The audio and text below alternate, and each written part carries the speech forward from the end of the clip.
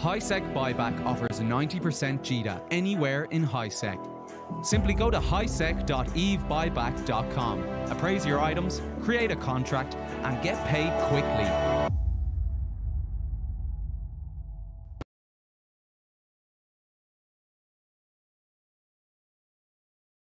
And you should be up.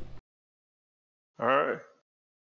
Good evening, everyone. This is Rundle and Allnighter. Welcome to Talking Stations for Thursday, the 14th of October. Man, time is flying. And speaking of flying, so's the game. Lots of things to talk about today on the show. I have a couple of guests. We have Nick Bison's in the back doing the engineering. He might maybe jump in from time to time. We have Malaclypse as well with us. Say hello, Mac. Everyone. Malaclypse, I guess. Malaclypse. Like Malaclypse. But bad. Yeah, Malaclypse. I'll call you Mala or something. And then we got Fouston, a gentleman where you'll have a bit of an interview with at the end, but you know, he's welcome to jump in and add his opinion along as we run through some of the topics. Hello, everyone. Yeah, there we go. And that's also true for anyone in the audience, for those listening live today on Twitch. And of course, if you're listening to this later on in YouTube, which a lot of our listeners do, feel free to leave comments, and maybe we'll get a chance to answer some of your questions there or address them on future shows. Excellent. All right. Let's talk about player events. There's a lot of stuff that's happened over the last little while here. We're going to kind of cover some player news, and then we'll go into some of the game news, and then we'll talk about some Pochven stuff in the interview section. So, player news. NC Dot and Darkside went and attacked an Imperium incursion fleet. So Imperium was off doing an incursion. I guess they have a SIG that gives opportunities for new players to run incursions, so that it's maybe not the most optimal system. But NC Dot and Darkside tried to attack them, right? And so that was in period basis. It ended up being a little bit of a bigger battle, but it ended up being like almost 48 billion ISK loss. Some of the interesting things that happened in this fight, there was a lawn boosher that accidentally booshed a bunch of them 100k away, and they were able to escape. Basically, it was a Legion fleet versus this incursion fleet, right? And there was a immune and rescue fleet that was sent in. They weren't able to do too much. So again, some of those attackers were able to get extracted because it started kind of going odd. So I think Legions were brought by Darkside, and Kikimoras were brought by NC Dot. And so there's should be a battle report there that's kind of interesting. The Imperium kind of lost a little bit more, but they were, you know, kind of hot dropped on, I guess is one way of looking at it. But I think there's probably been this story. Some people have read this story and maybe come across it a few other places. But the interesting thing is, for me, is that, you know, you don't want to look at it too deep in the sense of like, oh, they were, you know, all in the wrong ships and stuff. This was a SIG group that helps people in the Imperium learn how to fly in incursions and get used to them with maybe not optimal ships. But still, there's some pretty, a lot of Balgorns and stuff. There's a lot of juicy stuff there, and it got escalated a little bit. You can see there was some super capitals brought on to the field, and so that seemed like a fun little do-si-do around an incursion. It's a little tough to do in an incursion site because things are not optimal for PvP at that point. Going to move on to a wormhole brawl we're in one of the wormholes. Another very large loss of ISK, 50 billion ISK. 87 pilots this time instead of a few hundred like the other one. There was an action report that was written up, but there was also, the whole thing was also streamed on Twitch as well for the fight by a pilot by the name of Extra Squishy. So this is an interesting fight in how it kind of escalated. These pilots were rolling a 5, and they found 5 additional rollers from the Indigo generation undocked and in process of rolling their pulsar home. So the these other guys sent in Nighthawk and a couple Bazzi to start bullying them. The Indigo group pulled their Praxis roller back to their Fortizar and watched them, and they were reshipped into dreads and carriers and a lift, and started warping in on these initial attackers. And so they were unable to bring dreads because of the C4 to C5 connection. So what they started doing was using counter capital 100 MN fleet, which they fed a few of those things in the battle report, and they spammed a ton of sabers to try to keep locking them down. So much so that all their home contracts, they ran out. So good day for the industrialists making sabers that day, I guess. So they had some Amar connections in their chain, so they kind of hit the bat phone, brought in some Logis, some additional shield Balgorns. Unfortunately, those shield Balgorns got deleted. So they kind of just kept chewing away at them. The Indigo guys, who are now on the defensive, undocked a couple more Haw Nags, so it had the cap total up to 8, and they started really bashing away on the subcaps. However, excellent use of multiple Bouchers got the Hugin out of the lift range. They were able to kill it and pod it, and then what they were able to do, even though they were bleeding subcaps at that point because of all the nags, they were able to bat phone in the dock workers. So they were able to bump up their DPS and basically get a bunch of shield kikis in. And so they ended up this is, I think, an excellent focus in their combat strategy. They focused on the lift by having all the curses nude it while primarying one of the nags with DPS to cap out. So you force one of the dreads to cap out, the lift to cap out, and once they got the lift below 20% cap, they basically swapped all DPS over them, broke his reps, and after that, they just chewed all the caps down one by one. So I think that is an excellent, if you ever want to know some excellent strategy, or you want to watch a video, I watched this video. I think it was a very good video. It's a little long to watch, but it was an excellent video to watch kind of some good subcap versus cap battle strategies. I think it was well done. So if you get a chance to track down that, let me see if we put that in the show notes here, or at least in the stream, and this Twitch video at least. I can't cut and paste and talk at the same time, apparently. Do not do multiple things at once. There we go. Oh, I copied the whole wrong thing. All right, anyways, let's move on to some more player interactions. Last week, I talked a little bit about Brave continuing to move into Pure Blind. It was just kind of starting a couple weeks ago, and last week wasn't a lot of on-map changes in the Dotland.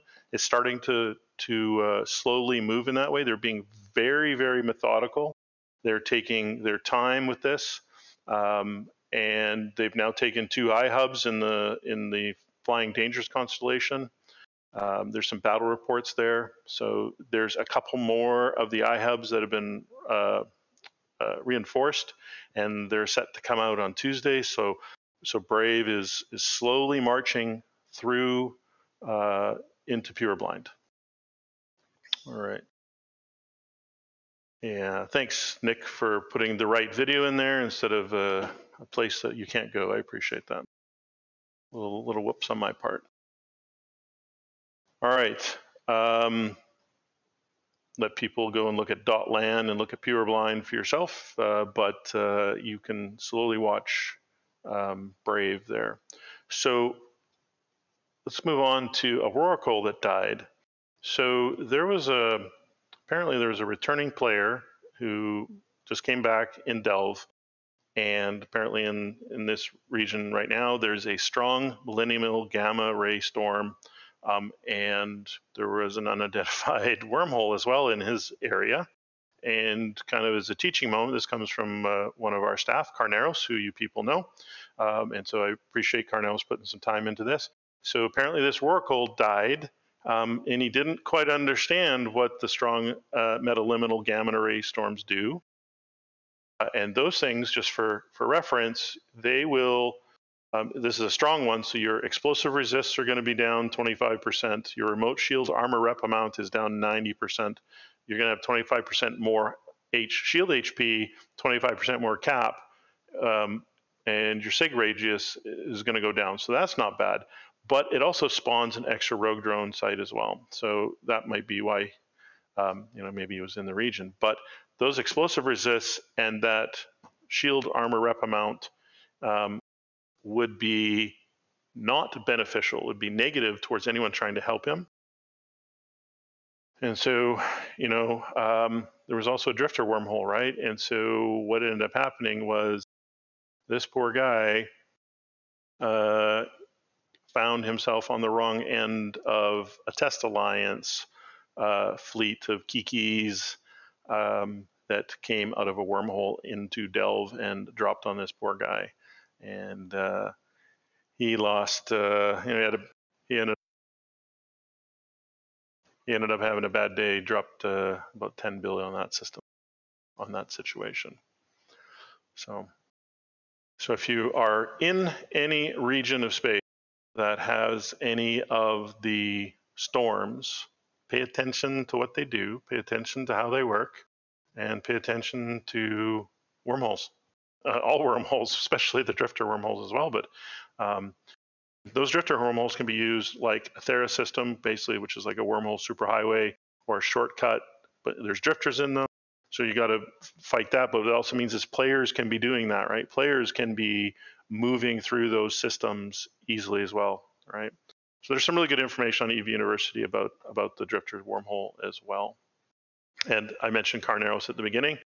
So, keep an eye on the Twitch CCP streams.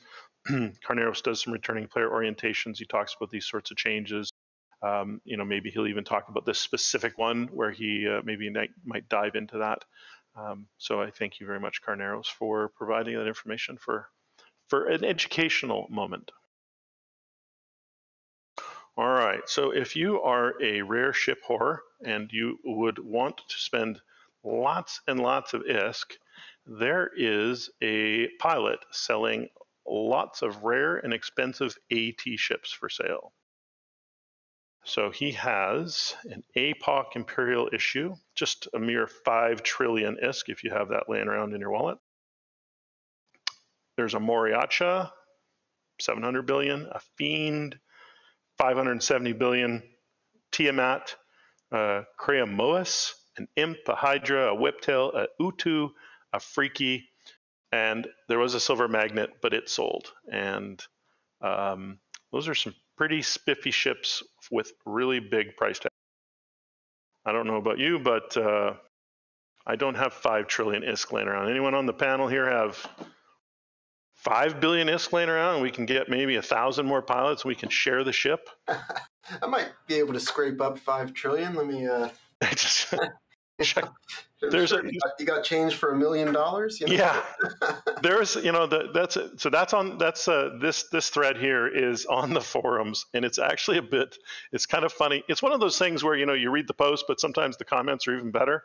But someone makes a really good point that this is kind of a very sad moment to be reading this post, because it highlights just how much ISK some people have, and how some people can actually ask 70 billion or 5 trillion for a ship and expect to get paid. Like, well, I mean, that's the ask price. Who knows if they're going to get it? But when they launched that HyperNet thing, what was it? Pro God Legend put up that Raven, I don't know, state issue, corporate issue, something. This ultra rare Raven battleship for 3 or 4 trillion. They didn't get that. Who knows if he'll actually get that thing, Right. Yeah, exactly. But okay, so if his starting point is 5 trillion, though, let's say that he's doubled his asking price, expecting to be cut in half. Holy shit, 2.5 trillion still. Who the hell has 2.5 trillion ISK just sitting around to buy a ship that you will never freaking undock, more than likely, because why would you want to lose that ship after paying that kind of money? that's insanity, right? To me, it's just, it's a, yeah.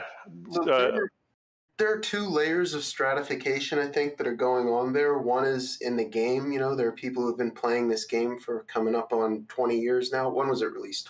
2004, something like that? Yep, coming up. And CCP has created opportunities at various times for people to make just a crazy amount of ISK, as we will shortly discuss.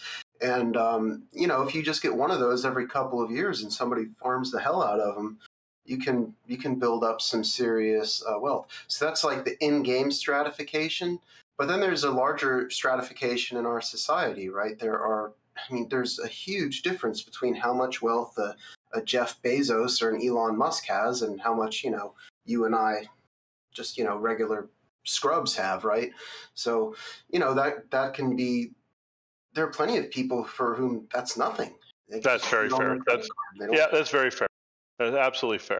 And yeah, there's some comments in the Twitch chat as we're streaming here. Maybe it's an asset that increases in value is kind of a question, but yes, it is kind of an asset that continues. At Kribba, who those people who maybe not know Kribba is kind of a long time kind of famous player who collected a lot of ships and participated in the early days of EVE, and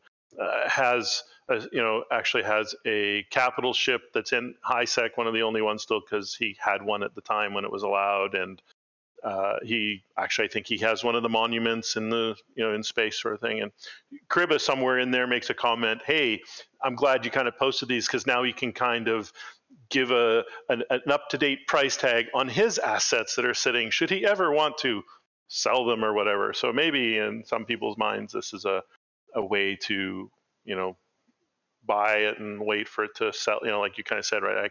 I can scratch all my ISK together and then sell it later. Yeah, so if you want to hedge against inflation, right, like in real markets, people oftentimes run to gold if they think money is going to get less valuable. They think gold will hold its value more. In the same way, in EVE, if you want to protect yourself against kind of economic fluctuations, then here's something that will reliably increase in value. The thing about the Apocalypse, which is the only one there that is like truly an absurd amount of ISK. I mean, even for the Maraca, 700 billion, yeah, it's a lot, but it is obtainable to build that kind of wealth in a couple years without destroying your credit card. Right. And as we said, there have been people who have been playing a lot longer than that. But the Apocalypse Imperial issue in particular is one of the rarest and oldest ships of that type in the game. I mean, there's one for each of the main factions. There's like a Federate Navy Megathron, and there's the Raven for the Caldari and so on. And according to EVE University, this was released in 2003. Yeah, it's one of the very first. Right, it was one of the very, very first ones. Yeah, so that is like a crazy old piece of, piece of EVE history. Mm-hmm. And the price tag reflects that. Yeah, totally fair. Still, it's for me, it's just 5 trillion ISK. I just like Jeff Bezos. Email and see if I can, barter it down. Yeah, but a freaky 250 billion. I mean, if you want to buy a particular show host on Talking Stations, maybe the Thursday evening one, as a little like Christmas gift coming up, I'll take a freaky or an Utu. I'm pretty sure the engineer Nick Bison would gladly take one of those as a little early Christmas gift. So, if you got that kind of money and you don't know what to do with it, there you go. Now you do. All right. Shiny ships aside, let's move on to what they've done with the game, because there's been some patch notes. So we're going to quickly move on to that because I want to get to the interview. All right, so patch notes from yesterday and today. Let me see. I was looking at those. I mean, there's a few little, a lot of it has to do with the Mac client stuff. There was some defects. They fixed an issue with a Concord loyalty point store. They fixed an issue that was causing some of the ESS systems to appear outside of intended systems. So yay, they finally fixed that. Lots of changes for the Mac. I think there was a bit of a stream. I think it was mentioned on a bit of a stream yesterday. as a side note to one of the other the Totality Day Week things. We'll talk about that in a second. So one of the so I was talking about the ESS. They fixed that. That's good. There's some new landmark systems in the Pochven region. So Pochven's getting some love. That's good. So they adjusted also the thresholds for the dynamic bounty system. And before anyone asks me, no, I don't know what the new lower system and upper bounds are. I actually went looking for it. So did a lot of other people, it turns out. And somewhere along the way, a player by the name of Garant Severvesi asked CCP somewhere along the way, and they got the following response from GM Ice Cream. Hi, GM Ice Cream here. Thank you for reaching out. It is intentional that the patch notes do not provide more detailed information. Providing more detailed information would allow players to engage in activities without the magic of discovery, which is a very important part of EVE Online. Please let me know if you had any more concerns. Best regards, GM Ice Cream. So there was a number of snarky comments after that. It was I thought it was quite funny. But, you know, if the people learn discovery, we're sure to hear that phrase again. Yeah, you hear that all the time. That's kind of a, you know, but I've talked about that on the show here, right? They've started being more there's some good English coming up. They started being more obtuse to this sort of thing, even pushing patches live to the live server and skipping, you know, the test server, because they don't want people to early you know, break it down and learn how to game the system or take advantage of it. They are trying to put more of the game discovery elements into the game, right? And so, yeah. So there's a good question right off the bat. Apex, yes, excellent question. So then why even bother telling us it was changed? Because imagine the shitstorm if you don't tell them, if you don't tell the player base it was changed. Because one day you were getting whatever percent or whatever the, you know, the thing, and then all of a sudden patch happens, and then the next day you're like, what the hell? Why didn't you tell me? That's the only reason they tell you in the first place. It's a kind of a no-win situation. That's you actually hit the nail right on the head. For me, it's a bit of a no-win situation. You don't tell people, you're screwed. You do tell people, but you don't want to tell them what the discovery is, you're kind of still screwed. People are going to bitch about it one way or the other. I personally actually like that they don't tell us what the numbers are. This is actually, I mentioned it last show, this is why I don't like things like hobo leaks. I don't like it. I don't like having all this shit figured out for me, even if I'm not the one who's going to go experience it and learn it. I think this whole one of the main points I play a damn game like this is I want to learn what's going to happen next. I want to learn what's going to come and happen. Or I don't want to know exactly what's going to happen. Otherwise, like, what's the point? So it makes the universe feel smaller if everything is, you know, analyzed and solved before patch day. I think you can make a distinction between things that you would have a reasonable expectation to know about before they happen. Like if the stats on a module on my ship change, well, like my character in game would know that. Right? You don't want to put people in a position where they're undocking and they haven't been told that their ship now does something different. That would, you know, be pretty unfair. For example, with I don't know, if they change something in wormholes, like why should you know that in advance? It's another galaxy. And I think there's breakpoints to that too, right? Like, so thinking about this bounty system, right? I mean, if they change it by 10%, then okay, they're just minor tweak.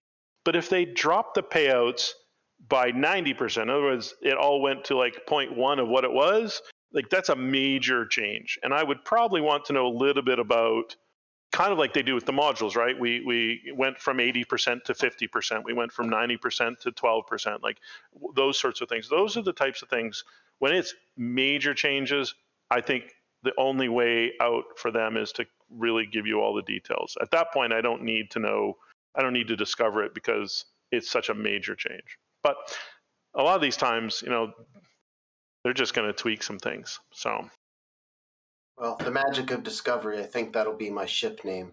Yeah. Next week or so. So Nick, yeah, for those of you watching the stream, Nick has highlighted that they've updated the descriptions on unstable and gravid assault damage control stuff. Because he scrolled, I couldn't see it. That's all right. So, So let's see. Yep, the skill plan system was updated as well. Let's just kind of get back on some of this patch notes.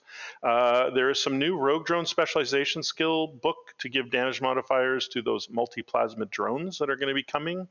And they fixed an issue that caused ECMs to not work on Marauders with active Bastion modules. So that's for those people doing, you know, a lot of the, I don't know, incursions maybe, or maybe C5s or something like that with a Marauder, and you activate your Bastion, then your ECMs are now going to work, which is probably a good thing.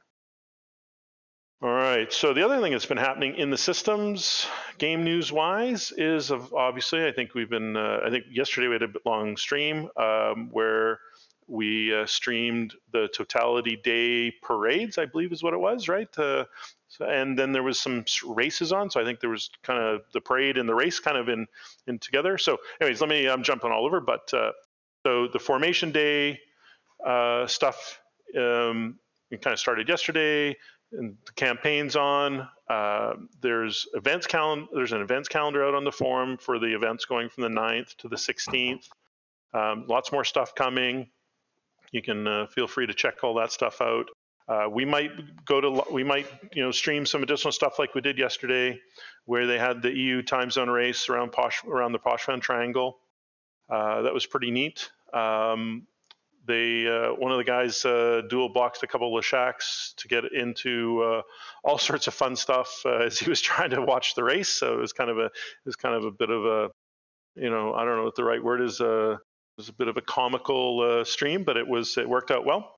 So anyways, let me just get to the winners. Isaac Teraday of Kybernauts Clade won in the US time zone, followed by Desniki Asian from IFED and Kylon Ulgadar from Breadfleet. And then yesterday's race, the EU's race, Recklin from Ascendance won, then Active Clone 001, Jazzy Jazz and the Pleasure Hub from Jazzy Jazz and the Pleasure Hub Bandits, and Elizabeth Wong from Karma Fleet got third. So first prize was an Ikasura and skin. Second prize won a Leshak and a skin, and third prize got a Vedmak. So congratulations to those winners. And like I think I mentioned earlier, don't forget that there is a Totality event. Login rewards. I think it's coupled with Totality, but they call it the Apple Celebration Day gift because they launched the Mac. So I think the Totality skins, I'm just commenting because I said the wrong thing. The Totality event stuff, I think, was already last week where you could log in and get the login rewards. Correcting myself live because I don't know how to read. Go ahead. Is there a login campaign for Totality Day? I think for the Triglaive stuff, there was some Triglaive login stuff just last week or something for the Triglaive stuff. I must have missed that. Yeah, every day I think I logged in and got something for a few days. So the cosplay, remember we talked about that a while back. I think that was promoted a number of places. They finally announced the cosplay contest winners. So the first prize got $1,000, 2,000 Plex, an Eve watch, Rifter, USB hub, male female apparel, and a special item. And that winner, it was Carol Hernandez as a Venture. A lot of work went into that. Apparently he could even station spin in his Venture, so that was pretty cool. Second place won $500, 1,000 Plex, a Rifter USB hub, and some apparel. That went to Arkano's Bloodfeather, and he dressed himself up as a Triglaive. It's a pretty spiffy photo. Third and fourth place was $250, 500 Plex, the Rifter hub, and some apparel. Third place was Sven Salzberg as an Amar officer, and fourth place was Lucas Amarillo in his Sisters of Eve combat armor. And then there was some community prize that if I missed it, I don't think they called it out in their site, so I don't know who the community person is who won it, but they got some Plex and a watch and stuff, so it's pretty good. Also, they have also released the best skins of 2021. You can buy a bundle out on the store now and get that set if you're a big person into skins. It's the green Demos Thanatos skin, Rockbreaker, Pioneer Orca, Vampire Hex Gila, Vampire Hex Rattlesnake, Ghost Hex Orthus, the Ghost Hex Barghest, Hazard Control Loki, and the Ultraviolence Vortex Nyx. Yeah, and let me just say in passing that if you're getting started in trading, this release by CCP is Exhibit A for why you don't want to start with skins. Because if something is popular and it's in demand, there's you never know, but it is certainly possible that CCP will re-release it a couple of months down the road, and then you're going to have to sit on your skin for a couple extra months, or you're going to have to cash out at break even or at a loss, and then you suffered the opportunity cost for all that ISK you had tied up in these skins, right? So that's like a very volatile kind of high risk, high reward market. You might want to start with something a little bit more conservative to begin with. Absolutely. I don't think future prospecting with skins is anything like we talked about with the AT ships either. So don't think like, yeah, I'll buy them now and sit on them for 5 years. I don't think they have quite the same growth potential either in general. Yeah, well, I mean, you might get lucky. Like some of them are quite rare and valuable, like the Load Strike skins, for example, on the Crane, I think is really cool, and I'll pay a premium for that. They haven't re-released it in the time I've been playing, but right. But it's prospecting of the nth degree, right? It's not like an AT ship. Yeah, but like, are you going to guess right which one they're going to re-release and Probably which one that they aren't? Probably not. Yeah. All right, so what I like to call How to Do Eve Wrong section of the show.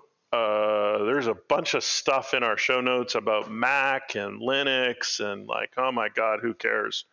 Really. Apparently they released a Mac client, they broke the Linux client, they fixed it, someone figured out how to fix the Whine, it broke again, someone else fixed it, congratulations, you guys are doing it all wrong anyways. So Mac, Linux, I'll let you guys look it up. That's all I have to say.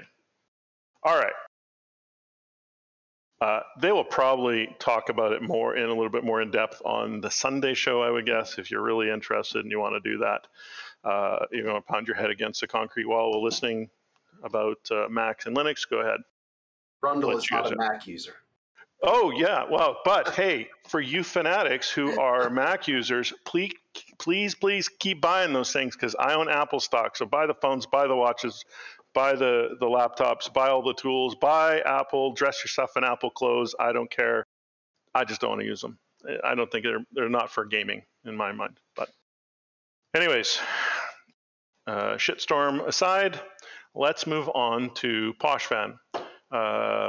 I apologize if I went through some of the news a little fast. A lot of this stuff, you guys, I would encourage you can go look up a lot of this stuff. But I really want to talk with our guest about Pochven. So let's talk to Fouston. Fouston, we have a problem. What's the problem? Who are you, and why are you here to talk to us today?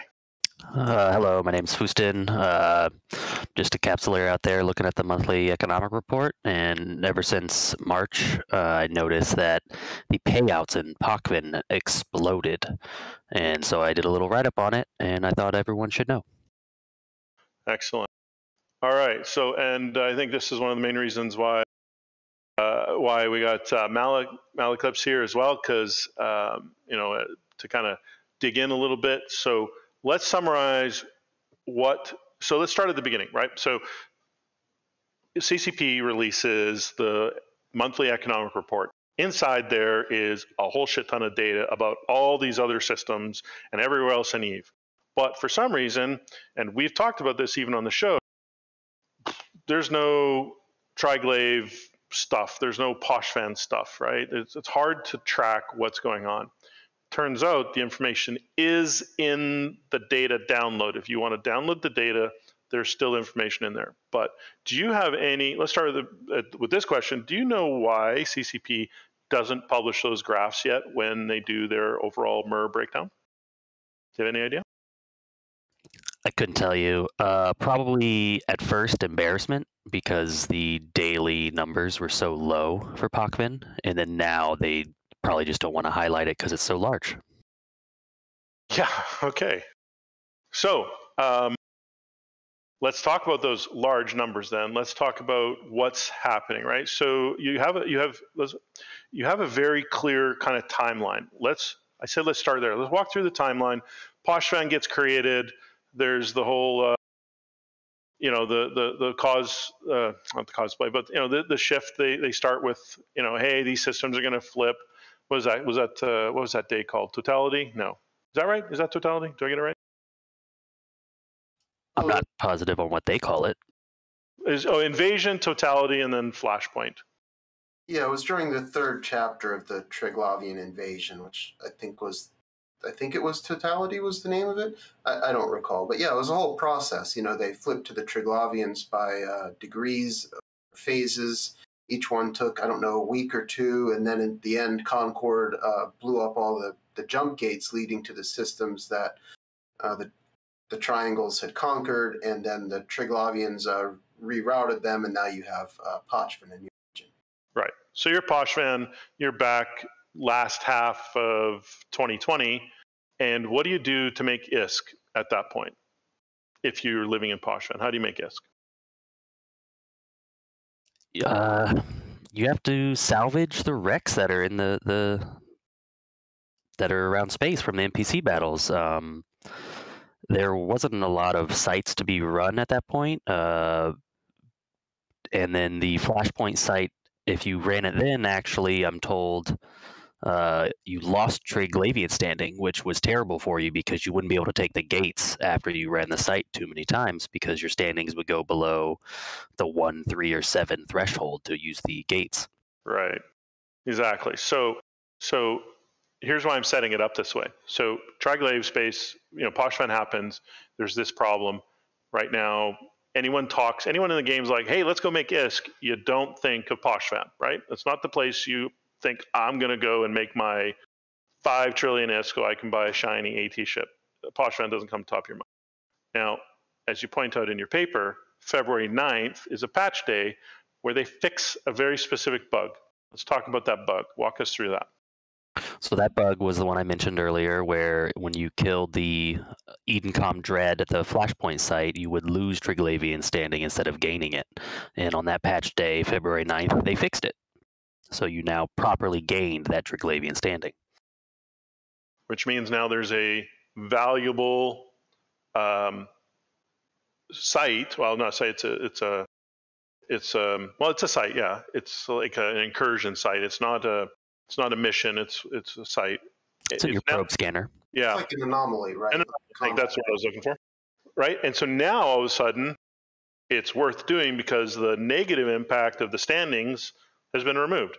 Because this thing pays out if I'm going by what you have here, 3.5 billion split amongst the fleet, and then you still get your loot and salvage, and you might get a specific loot thing from the final loot box, the cash. And so now this is where what you're seeing, because you've been looking at the data, talk about what was happening beforehand. Kind of what was the ISK payout that we were seeing beforehand. Can I just pose real quick? You're saying that if you are a Triglavian aligned player and you run the observatory flashpoints, you do not lose standings with the Triglavians. Is that right? Can you repeat that? You do not lose standings with the Triglavians for running these observatory flashpoints, which are full of Triglavian NPCs. Is that right? Are you talking about the ones that are currently in High-Sec Empire, or the ones that are in Pochven? Pochven. So those have a lot of Edencom rats in them, Amar faction. So you're killing the Amar Edencom in those sites. I see. All right, go ahead. So is the Edencom Dreadnought that you would kill, previously the bug was when you killed the Edencom Dreadnought, you lose Triglaive standing. Now you gain it. So it's operating correctly. That was the bug, right? Right. So they fix that now. You kill the Edencom Dreadnought at the end, as you'd expect in Pochven. You get Triglaive standing, and you finally now complete. So if we look at you have a nice summary kind of table at the end. You go from basically a kind of a daily ISK payout according to the data of somewhere around 2 billion and then you kind of get to 13 billion when they fix the bug, and then all of a sudden, about a week later, you're at 50 billion. Go to slide 7 instead of 10. Go to slide page 7 there, Nick, for us.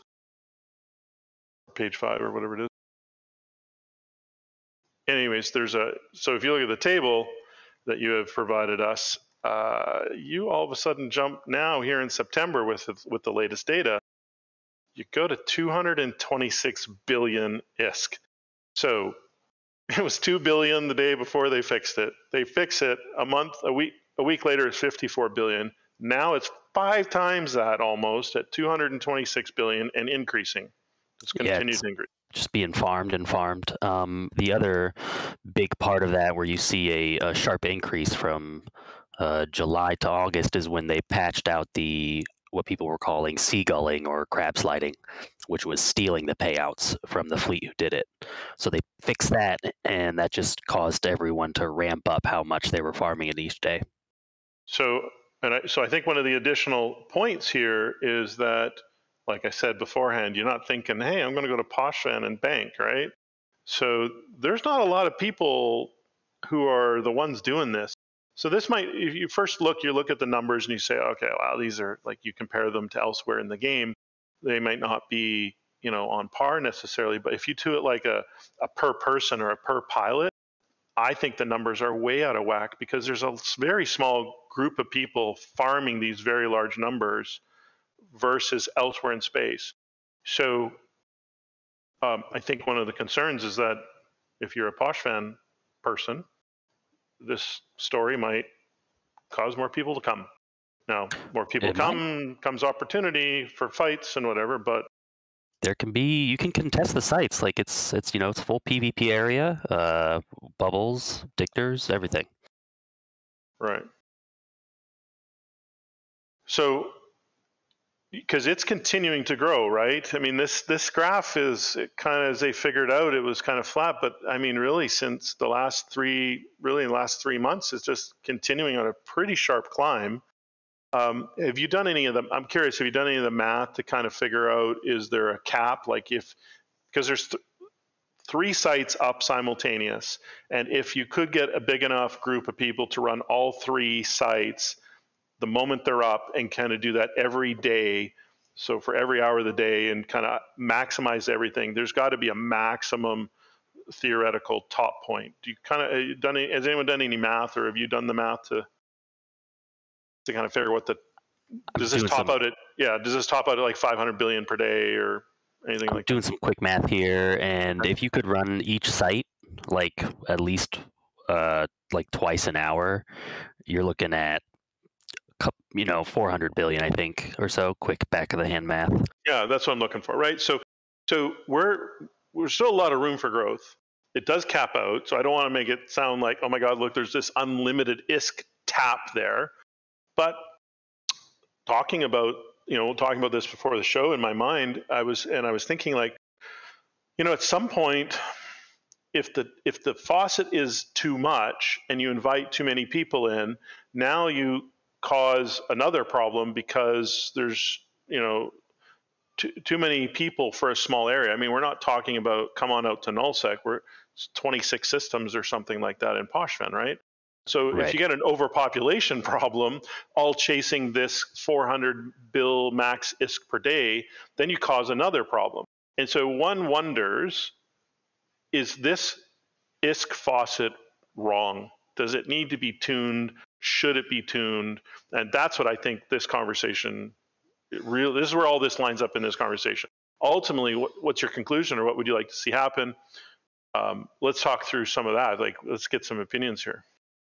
So full disclosure, I've never actually run the site on my own or personally. I have completed the trig version in HiSec once, which is a similar payout, except you get the DEDLP as well, and you're fighting trigs.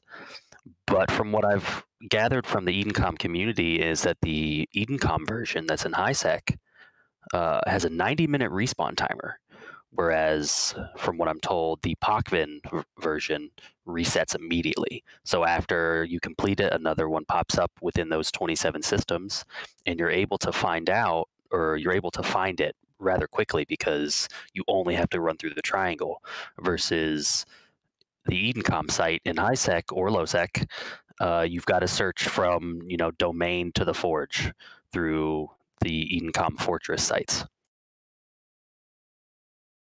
So the level of scalability in your farm for killing trigs at their site, the Trig Dread, is just so much lower because you're searching through 53 systems spread across all of New Eden versus 27 tightly compact systems. Right, and I think that's where in my mind I'm going with that is, like, okay, so let's say for some reason, because we're talking about it today on Talking Stations, all of a sudden 2,000 people decide to descend on Pochven to try to run these things in various group sizes. What happens to Pochven if 2,000 new people kind of show up? That to me seems a little bit wrong. It's not like you're showing up into a large region that has in nullsec that has 45 systems to it, and same opportunities in other areas. I mean, it's just 27 systems, right? It'll be a bloodbath. That's what'll happen. So is that good though? Now, so then, opinion is that, yeah, bring it on. Bring 2,000 people to Fouston, please. Right. Yeah. That many people contesting the sites, I think, would bring a lot of content for a lot of people everywhere. Bombers Bar might try to get in there. Goons are there. Everyone will try to get a seat at that table if they could realize, the size of this faucet, because that 6.8 trillion ISK that got paid out from Pochven over September, that's more than like the top 3 regions combined for ratting bounties. Like it's an insane number. Yeah. So according to the MER, Delve was the top performing region last month at 2.2 trillion. That's 11 days worth of these figures approximately. Yeah, so it looks like it's just over the value for the payouts in Pochven is just over about the top 3 regions for bounties combined. So it is an awful lot. Can you give us a sense of what kind of hardware you need in order to run these sites? I mean, what's the size of the asset pool that a player has to risk in order to collect those payouts? So to face tank it, you need some Leshaks, Nesters, and like a command ship. But I've heard that some people run them in something as light as a stealth bomber, a group of stealth bombers. I can't confirm that. I've never done it. I'm looking into it, but I've never been able to figure out how. So right. Let's say, could I run one of these sites with 5 Marauders? I've been killed on the test server by goons with 5 Marauders in one of these sites. I warped in on them, and they just blapped me. So I would say it's probably possible to run a site with one of these sites with 5 Marauders. Absolutely, I think. Well, I mean, that does sound like quite a lot of reward in comparison to the risk you're taking. I mean, yeah, Marauders are expensive, but you don't have to farm these things for very long to cover your expense. So the issue you could potentially run into with that setup of only 5 Marauders is there's a minimum number of people to get the max payout. So each person might only get 230 million, and the first 15 people all get 230 million. And if you have less than 15 people, you don't get more than 230 million. It's just ISK that's left on the table, kind of like the pirate FOBs. Yeah.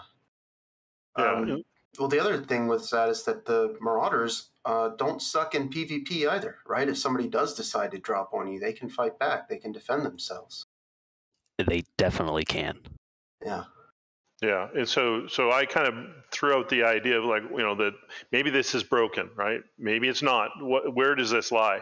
But I think when you look at this region with 27 systems is producing 3 times, the equivalent of 3 other systems with 2 to 3 more systems in each of region, Delve and the other ones, that it just seems like it's imbalanced for the size of the ISK faucet. That's one statement in my mind.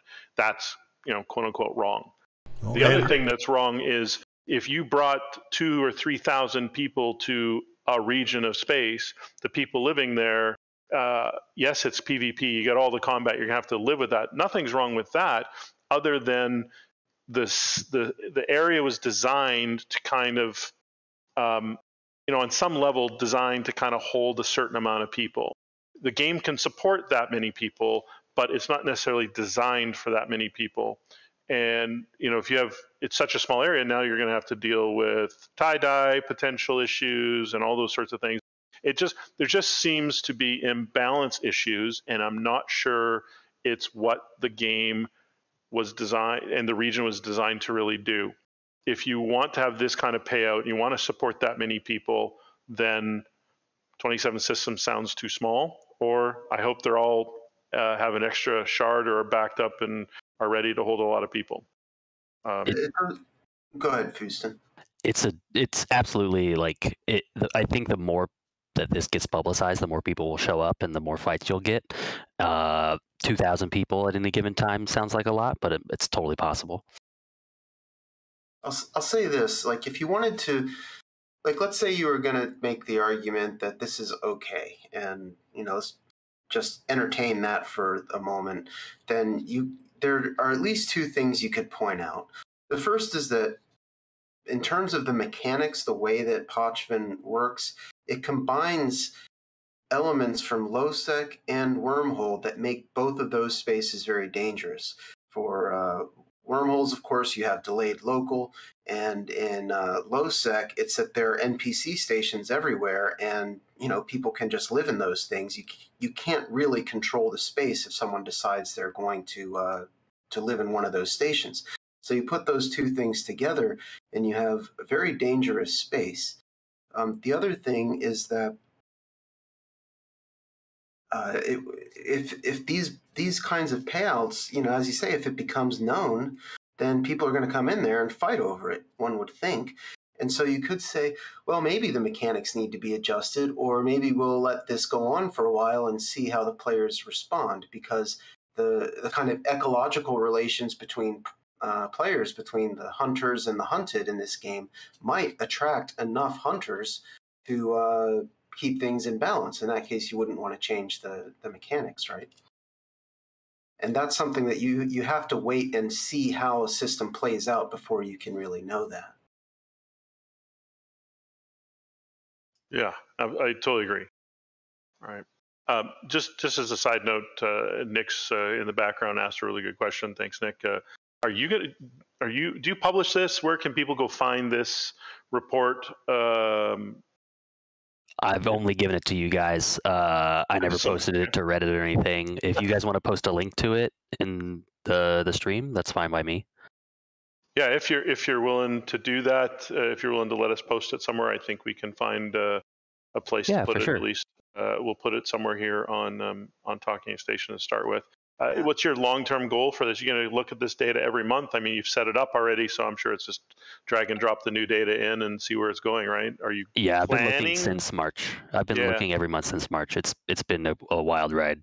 Oh wow! So are you okay? So let's just talk about that. Are you looking to put it on Reddit or host it somewhere, or do you want to come on to Talking Stations, just drop them all on Talking Stations every month? Yeah, that's fine. Or maybe that's the way you could do it, and we'll find a place for it. It's a TIS exclusive. Yeah, exactly. That sounds great. We can find a place to put it somewhere on EVE maybe under the EVE Online heading. I mean, there's not much else to do in Pochven besides these. So, I understand why they're super heavily farmed.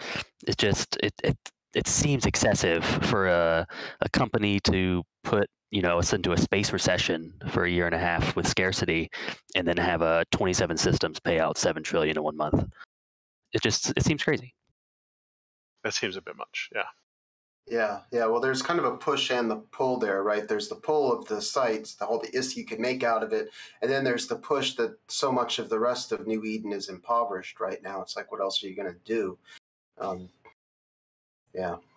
I wish that CCP would include data from Pochven in the monthly economic report, because the whole point of this thing is transparency, right? We want to be able to see what's going on. And, having the data in this like esoteric area where only people with certain programming knowledge can see it, but I can't see it just pulling up the website, seems like, second best. That region has been around for over a year now, 2 years, I don't recall, but in any case, a while. And it's reasonable to have data for Pochven side by side with Sync Liaison and Pure Blind and all these other places, So as far back as my graph starts the first day of the invasion, Chapter 3, when they invaded the system near Jita. Like they've had that data this entire time, and they only split it off this March. So like I don't know if they were not tracking it before or they didn't want to put it out there before, but prior to March, like it was only Incursion data, and then they split it. And you can see exactly when, like I have it marked in color as well, on not the graph you're looking at the moment, but like each section of when the invasion was happening, you saw a steady amount of payouts per day, and then Pochven formed, and there's just nothing there. And then all of a sudden, you've got an explosion of ISK coming out of the region, which is great. Like, I love trig content. I've been doing trig content since I came back last year. But I just think it's an insane faucet of ISK that needs to be checked. Yeah, well, Pochven outperforming the next 3 regions combined seems like a pretty serious distortion. It's a hell of a metric. I mean, these are the people who can afford those fancy AT ships. Absolutely. I know at least one Titan is in Pochven, and one of the Triglavian people bought it off of Frat, I believe. And I think I know how they got that money to buy a Titan inside Pochven. Yeah, no kidding. That's all. I can just imagine the EdenCom players thinking, they're getting all this, and we get what? We get our limited edition battle armor that, right. That's it. I mean, so I'm glad you brought up the Titan, because that's where I was just going to throw out this data point, right? I mean, when you're looking at, let's say you somehow can get your corporation, get a bunch of pilots, and you can go farm enough of these things where you make 250 billion over maybe just a couple days. That means you just bought yourself a keep star, right? Think about the corp taxes, 5%. Right. But let's say you're just like, hey, as a corporation, we want to build our own and buy a keep star. So we're going to set corp tax at 100, and we're going to just go and drop into Pochven. We're going to run these things for like, I don't know, 5 hours a night for the next 5 days. And it's like, okay, we just bought ourselves a keep stars, right? Or maybe you do this for a month and it's Titans for everyone, right? Look at you start comparing it to the things that we spend our money on in general. All of a sudden you realize you have a lot of money to buy the things you don't spend money on in general, like keep stars, like Titans for everyone, like super carriers for everyone. Super carriers are now like 30 billion. So in a couple days, you could buy 10 pilots a super cap, right? Yeah, well, I just called it super cap, where a Titan a day. You would have to monopolize all 3 sites for for a couple hours. Yeah, that's why I'm saying, like, if you spread it over a few days, you might get lucky, especially if it's being contested and you're going to have some losses, maybe from the PvP aspect. But if you're in an organization and you're a group of people who are constantly trying to figure out how can we get money for a Fortizar, how can we get money for a Keystar, how can we get money for this, how can we get money for that? Well, this is another way to do that, right? And maybe do it super quick, faster than you can do it anywhere else in the game right now. Maybe part of the whole point is there's going to be a little more risk, but man, the reward seems 3 times better than anywhere else. So, yeah. Ideally, you would get a couple guys together who have some Marauder alts and, maybe a couple support ships, a lookout, something like that, to kind of boost the effectiveness of your ships or increase their safety of the ships that are actually running the sites. And then you would go in during off hours and just try to monopolize them for, 6 or 7 hours. I heard this the other day. They call crab TZ. You know, that's like Australian time where the U.S. time zone players are asleep. You know, Oh yeah, they're bud. the crabs can come out in relative safety, and so you know you do that for, I don't know, a day, a week, for a month, and yeah, you could build up a nice little nest egg. You can imagine a scenario, I guess, where this becomes the next big income stream, like Rorq were a year ago, and where people are just farming these things relentlessly, and the big null-sec blocks come in and monopolize them or fight over them. And I guess that seems possible.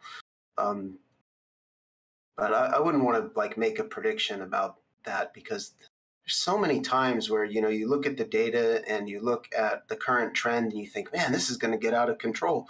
And it never materializes. Like, you remember when the formations were introduced and the small gang players said, this is going to completely destroy us because people will be able to warp around inside of these giant formations. That didn't happen.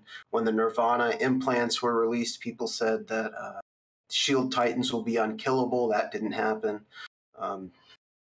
You know, you never really know. You have to kind of let things play out. But it's definitely valuable to be made aware of this trend because, you know, as you point out, Fouston, it does seem pretty distorted.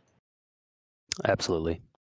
Yeah. So we will we've already put the report. Thanks, Nick, for dropping the September's version over in #Eve-Trade-Market on the Talking Station Discord, and we'll get Fouston to maybe put whatever other versions he's comfortable putting there. And so, yeah.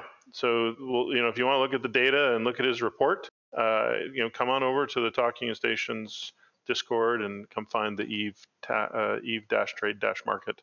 Now, Fouston, I have a question for you. Let's say somebody looks at your data and they turn to page 8 and they say, well, yeah, the red line for the Triglavians for Pochven is going up, but it's only, what, a third or a quarter of the sleeper payout. These wormholers have been making way more ISK for a lot longer than the Pochven guys, and that hasn't broken the game. What's the big deal? Let's say that somebody says that. How would you respond? It's a great question. I think the density of that ISK being made per system, like you have hundreds, thousands, I think, of wormholes out there that could be farmed, a farm hole for someone, and you've only got these 27 systems inside Pochven. And I think that's the big difference is the amount of systems where that is taking place and the amount of players. I think that huge part you mentioned is the amount of players. 27 systems. I don't know what the activity is per system, but guarantee there's a lot less people living in Pochven than there are when you total up the wormholes. Sure. So 800 billion, let's say, a day in wormholes distributed across, let's just say, 800 players, a billion per player per day. That's pretty good, but it's not as game breaking as in Pochven, where you have, let's say, 200 billion a day distributed between like 5 players or something like that. Yeah. Okay. And everyone in Eve loves to multi-box, so it could be one guy, like the 12 Golem guy who would solo the World Arcs. Sure. Whatever happened to him? Is he still doing that? Yeah, I think he is still around.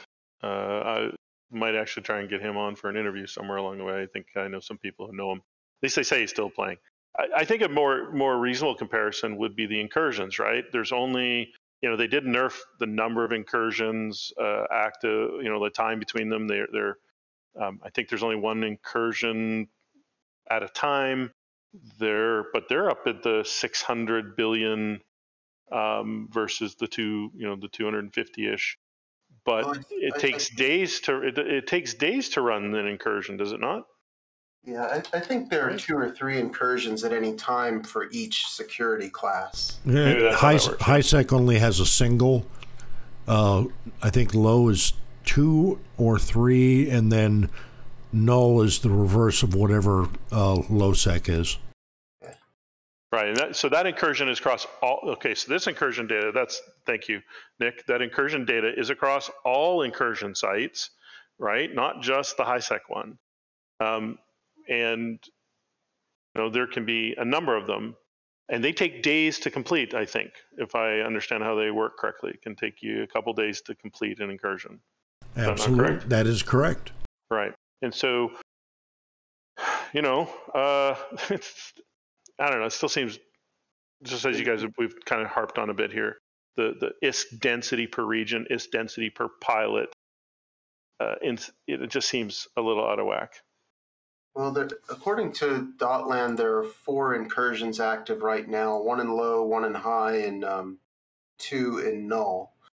And on the graph here on page, pull this up, which is 8 here. Yeah, on page 8 shows that the incursion payout is also quite a lot higher than the Pochven one. I mean, if you add the sleeper incursions and the sleeper payout and the incursion payout together, it's, I don't know, 5 or 6 times what the Pochven one is. At least with, I guess the comparison to incursions is more relevant because there are a similar number of incursions, right? There are 3 of these mega sites in Pochven at any time, and there are 4 incursions. But the thing that I guess makes the incursions a bit different is that they're spread out over different security classes, right? Well, they're also spread across different systems within a constellation, and you'll see anywhere fleets from as small as 4 or 5 on some of the lower end sites, all the way to 40. So there's a lot more people running a particular single incursion. Yeah, so it takes days. Right, and it takes days. So your time, your return on your time potentially is lower. Whereas you take an evening and you run 4 of the Pochven ones, then you're going to get a pretty good payout for 4 or 5 hours of game time versus 3 days of game time. So it's not really possible for one group to dominate the incursions the way they could the Pochven sites. Yes, I think that's the way I would look at that. Yeah, be a big change. But if this graph displays payouts over a standard unit of time, then the daily ISK payout for incursions would still be higher than that for the Pochven sites. Right, now if you take the theoretical maximum that we talked about and bring that red line up to somewhere around the 400 mark, does that change your opinion of what the graph is telling you? Let's say it continues to trend up, right? Are you asking me? Or yes, I'm asking you. I don't know. I mean, it seems to me that this graph gives us some reason for pause before we say that these sites are, totally broken. They're distorting the economy because, yes, they are going to fewer players, but it's just a fraction of the amount of, well, first of all, from a macroeconomic perspective, it's not as important how many people are getting this wealth, right? It's how much is entering the entire system. And the payouts from incursions and from the sleeper data is way more than the Pochven ones. If the Pochven one, steadily climbs and it's about 200 right now. If it's 400 next month, 600 the next, 800 the next, and you'd say, yeah, that's starting to look like a real problem here. But because there are only 3 of them at a time, it does seem like there's the natural ceiling for those is going to be much lower than at least the sleeper ones. Well, and got to remember they also respawn immediately. From what I've heard, yes. Yeah, but that doesn't seem to be causing them to overtake the incursions and payouts. Yeah, what the napkin math that Fouston did says it probably caps out around 400-ish billion a day.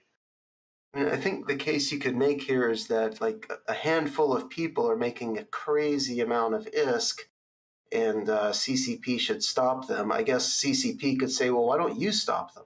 I think that's my takeaway exactly as well, right? I think, but like I said, there was a game design, there was an idea in mind for 27 systems, and I don't think the idea was to have 3,000 or 4,000 people living in it, running and battling over, over a triglaive incursion, for lack of a better term, right? I don't think it's good game design. I don't think that's their intention.